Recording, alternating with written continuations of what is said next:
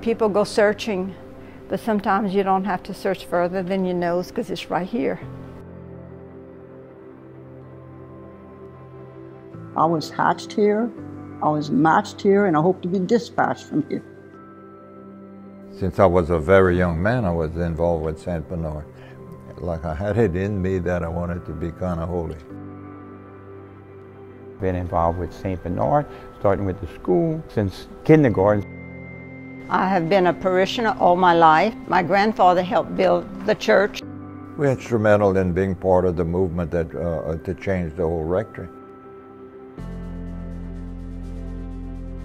St. Bernard Church has been at the heart of Breaux Bridge for over 170 years. Not even our first, but our second vocation from this parish. He entered seminary in the 1880s. Was a man named Jules B. Jeanmard, would be ordained a priest and then would become the first bishop of the Diocese of Lafayette 100 years ago. I'm competitive, and when you say that the first bishops of the Diocese of Lafayette lived 2 blocks down. We all have to be witnesses to the faith that Christ gives, and we never know who's watching. We never know when the Lord's going to put a little ping, a little idea in somebody's head to follow Him in a radical way. My wife and I lost our middle son in a car accident. Every day for a whole year, I came to visit him. I was struggling with his death. Father Leger, I didn't know he was watching me, and one day he stopped me.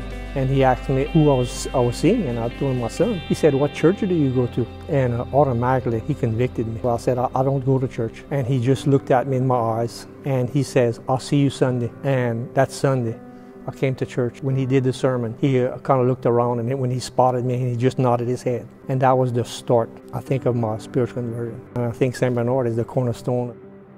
So in these walls here at St. Bernard was the people I was going to be around, so I wanted to do what they did. I love the parishioners. Remember, Father Frugier was the one. He brought us under the oak tree by where the bridge is now and told us the story of the life of St. Bernard. And man, I knew I was in the right parish. What I love about St. Bernard Parish, the people involved in it. We sit in the same pew just about every week, and other families do the same thing. So you just watch everybody's children grow. You grow together as a family. We have a real strong community. Well, the Cajun people are loving people, so that gives them a plus. The Catholic Church of St. Bernard, we're a family. The more you serve in the different ministries, the more you get that feeling and you get comfortable with these people. The friends that I've made here at St. Bernard Church are friends not only within the church, but they're friends outside of the church. I recently became a Catholic. I went through the RCIA program, so I started just reaching out and just praying daily that God would show me where He wanted me to be. And He directed me to the Adoration Chapel. My husband, he had an hour that he served weekly. I really think now in the back of my mind he was praying that something would spark. So I started giving an hour in the Adoration Chapel. I began fasting because I felt an urgency and a longing to get closer to God. I feel so welcome. The love and support I have felt since becoming a Catholic has been so overwhelming. Our marriage has been enforced because we have the support of the parish. And you get the support of the parish, you avail yourself to it. It's there. What sticks out most to me is how complete of a community this is. I think what's unique about St. Bernard Church is that you get to see all the phases of life here. It's a community that I think brings a unique charism of family life, and one that is not simply curious, but is hungering for knowledge of the Catholic faith and in ways to grow in holiness. But we want to give people an opportunity to be present to Christ, to put themselves in front of Christ where He can speak to them.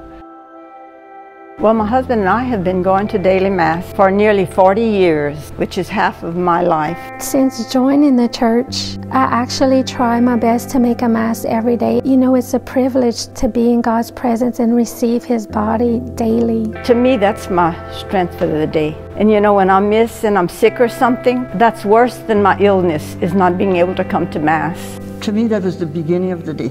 But I made sure that every kid made their first 9 First Fridays and their 5 First Saturdays. My entire family can enjoy coming to church together, receiving the Eucharist, praying together. It's a special invitation. You're coming to see the King of Kings. The Perpetual Adoration Chapel is probably, if all the things that we've accomplished here, has been my greatest satisfaction. The chapel started in 1984. And we stayed open day and night. Going to holy hours is nearly a necessity. I've had Saturday at 4 in the morning since it began. One Friday evening, I was sitting in the adoration hour and I felt as though the Holy Spirit that night sat next to me and spoke to me and asked, why not come home? And I asked him, what do you want me to do? I need to draw closer to you. I need to be a better mom and a better wife. And I really feel as though the Holy Spirit said, I want your brokenness, I want your heartache, everything. Why not come home? And it is such a beauty. I remember being young and going there and just wasting time with God and being around the people who were in the Adoration Chapel. And they're still in the Adoration Chapel. Just the idea that every hour of the day at this church, this community, there were people praying.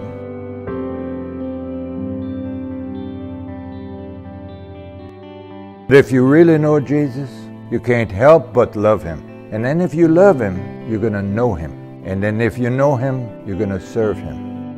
Serving on the altar is the highlight. He's part of the miracle. And I'm 3 feet away from him. I enjoy serving the Mass and serving the people.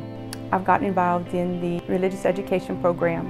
I love teaching the older students in the confirmation class. This, where I am in my life now, answering to God, was a result of what I received there. Catholic Daughters of the Americas is a very old organization for women. And basically what we do is we support our pastor, just being women wanting all the same thing, just to serve the Lord and serve the people. It's seeing work of the church on a different side. My mother used to volunteer here at the church to straighten up the missalettes. So when I retired in 2003, I came and I started helping, making sure the priest's vestments were all clean. I have 7 or 8 very wonderful workers, and we're called Martha's Guild. Being able to help maintain the altar, it just fills my heart to be able to do that. Jesus is right there. This is his home, and what greater honor is it for me to be able to be so close to him right there, and to be able to make this church the most beautiful that it can be for him and the cleanest that it can be for him. St. Bernard Parish has had a lot of programs. I'm not saying it makes you more holy, but it makes you more knowledgeable, and maybe through that knowledge you can access to something that might inspire you to be a little bit more holy. That's a good thing about belonging to the parish. Avail yourself to what's available for you. Yeah, because the more you get involved in the church, you don't realize how many people are involved at doing so many things. Because that's just the beginning. St. Bernard School is one of my great joys. It's such a peaceful, fun-filled place to be. St. Bernard School dates back to 1891, and then as we got into about the 1950s, it became financially a little bit more difficult to continue with the institution. But then in 1982, we had a group of parents after the school had closed that said, we want our school back. We want our school because the school is that important to the epicenter of our community and who we are. I graduated in the 12th grade in 1959, the last year of the old school. I actually came out 4th in my class. There was only 8 graduates. I was blessed to be a student here as a child, and now I'm a teacher and I get to send my own children to St. Bernard. I love our school, our St. Bernard Crusader. We're blessed to have that in our community. Catholic education is important because it teaches why we exist. I think one of the key aspects that allows Catholic education to be what Catholic education is the instilling and the fostering of virtue. Just the words our principals say and their actions and how they present themselves are definitely beautiful examples of how we are supposed to act. St. Bernard's the best school in the world because we get to learn about God. We want to provide a Catholic education, uniquely Catholic, and also, of course, having a well-rounded education. From the moment they enter our campus, they become part of our family in pre-K and work all the way up even into 8th grade, and then even after. We're continuing to pray for them and nurture them. We have to show and demonstrate the beauties of our Catholic faith to our young people, to pass that on.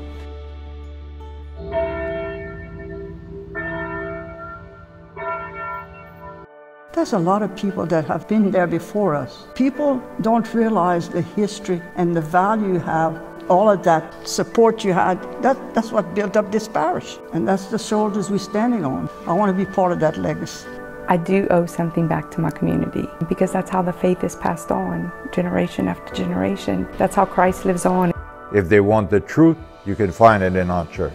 I love being Catholic because it's the one and only.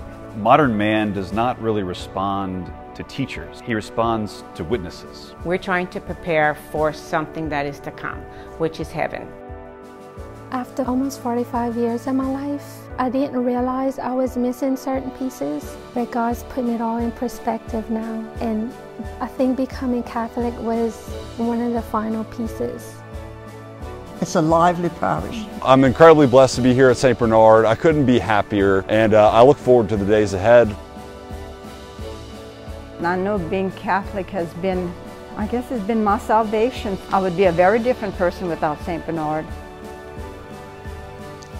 It's probably one of the greatest gifts that God ever gave me. I never felt love like I have since March 28th when I became a Catholic.